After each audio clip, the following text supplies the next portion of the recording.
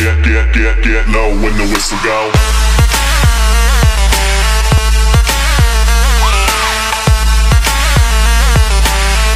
What up YouTube, MJP here with another video. Today's video is going to be telling you guys about my new sponsorship program. I am sponsored by Cinch Gaming or controllers, whatever you guys want to feel like calling them. So, if you guys don't know what a Cinch controller is, think of a scuff. If you guys don't know what a scuff is, I have a video in the top left corner explaining it and showing you the difference between the scuff and a regular Xbox controller. So with Cinch controllers, instead of paddles, it's buttons, and it's right next to your middle fingers, or right on them, or right under them, so you can click the buttons. And it's little buttons kind of on the handles of the controller.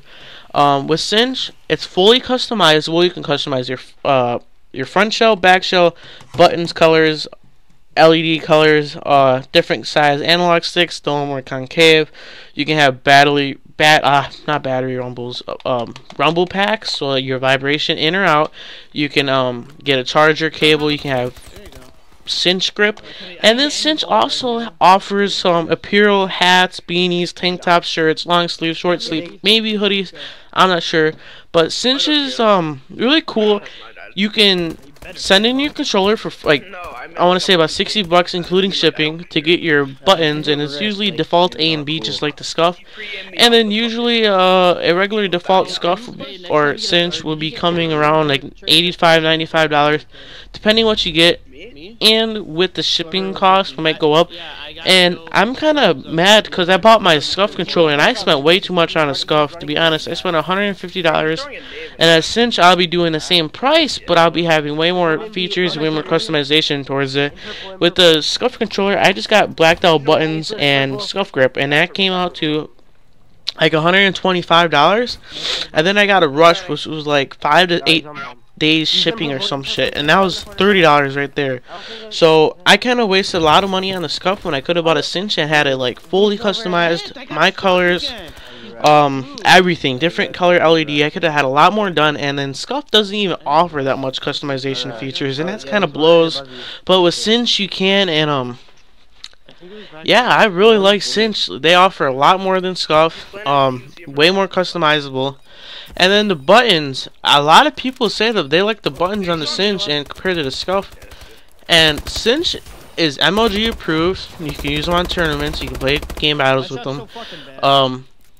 They're really big now. Like, they're a really underdog. Like, I remember when they're at like 10K followers on Twitter, and now they're rocking about like 50,000 followers. Like, they're getting up there. They sponsor their own tournaments for like $20,000 prize pool. They do a lot. They're up there, and I just really want you guys to use my code and don't make your own account, just because it's so hard to get people to purchase your account, and I feel like I just have enough following and fan base and supporters to purchase my or purchase a controller using my code, and I really do appreciate it. I'm at